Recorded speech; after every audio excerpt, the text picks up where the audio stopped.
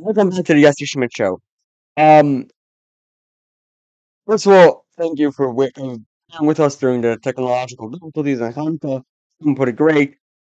You know, technology is great up until you have technical difficulties. And you always have technical difficulties, whether you're this or that. Anyways, I hope you appreciate the background. My email is public. Yossi show, tweet to me, enter to me, post on Cloud up to me. I'm on almost all social media platforms. Let me know. Um, Let me know how the sound goes. Email me again. Last week was all about accountability. See, last week wasn't. What do you mean it was all about accountability? Last week's a complete clown show. A lot of people don't like Kevin McCarthy. A lot of people think he's not a great person. Well, sorry to break it to you. Last week was all about. You just said something totally wrong. What's going on, yes? It's very simple. They don't like him. They think he's a rhino.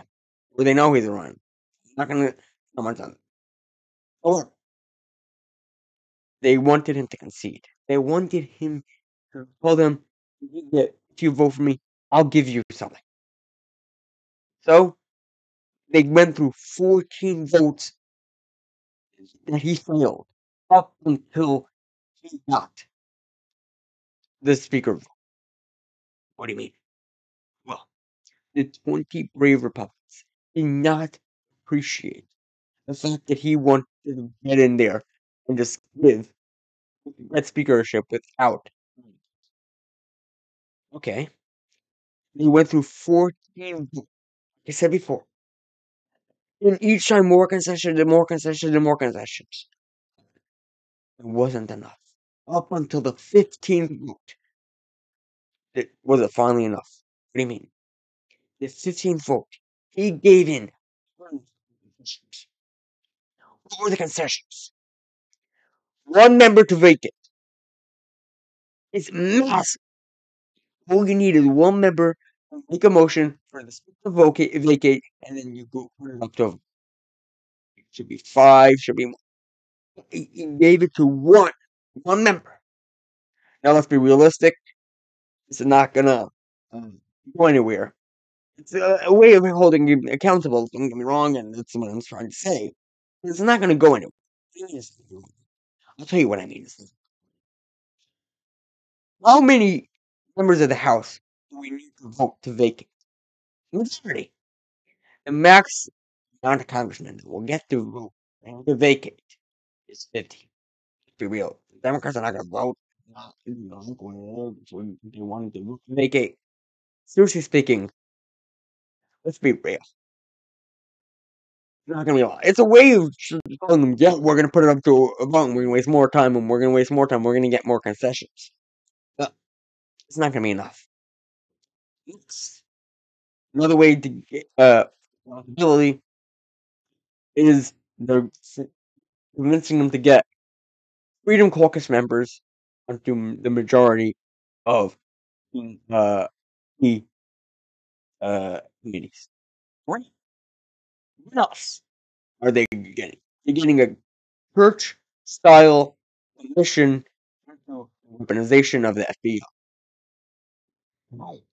Well, let's be real. It's not going to get anywhere after the Congress because Senate is run by Chuck Schumer. Besides, Senate is ran by Chuck Schumer. Well, it's going to go down so long. And how could the FBI be weaponized? It's called holding the FBI accountable. What else did they get? They got 72 hours of grace period to read the bills.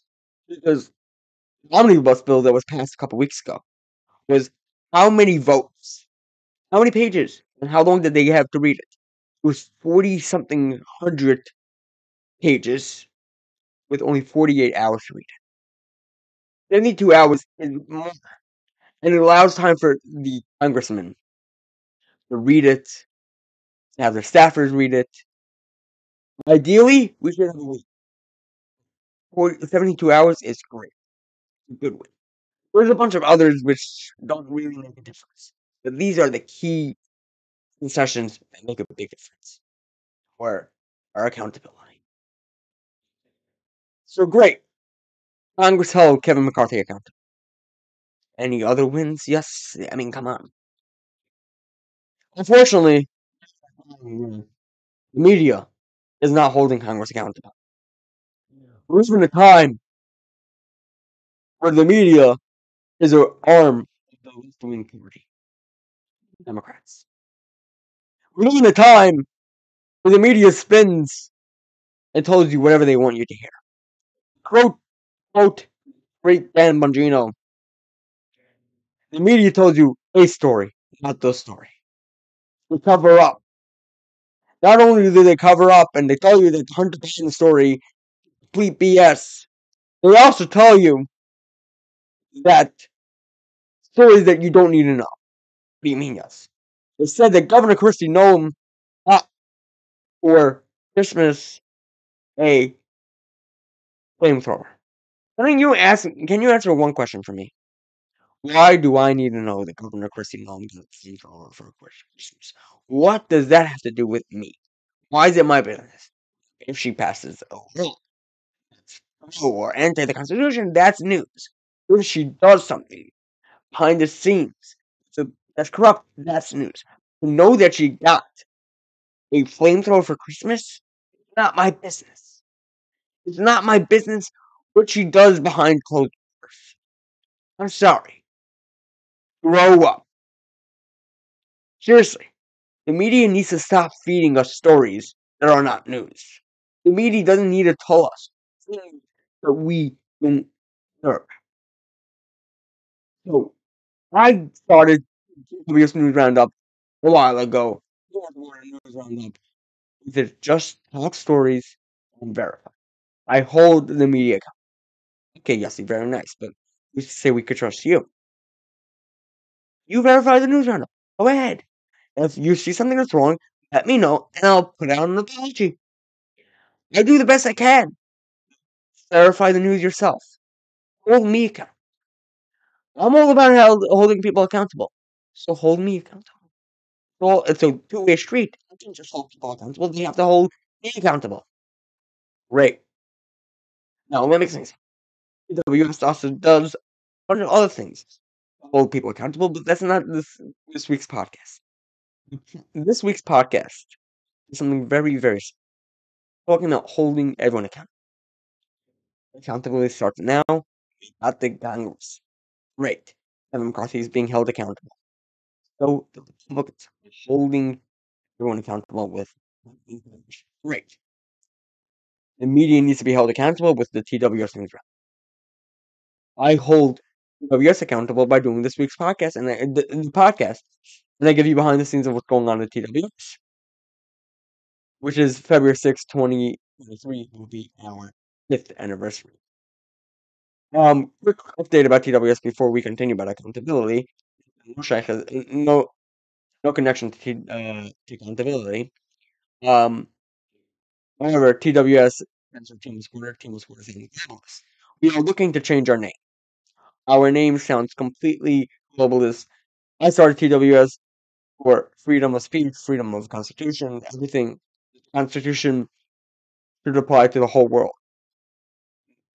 Constitution, the United States Constitution, we gotta admit that. The entire world should be free. We should have guns, everything. But then comes along the World Economic Forum, and the World Economic Forum is completely globalist, the antithesis of what TW stands for.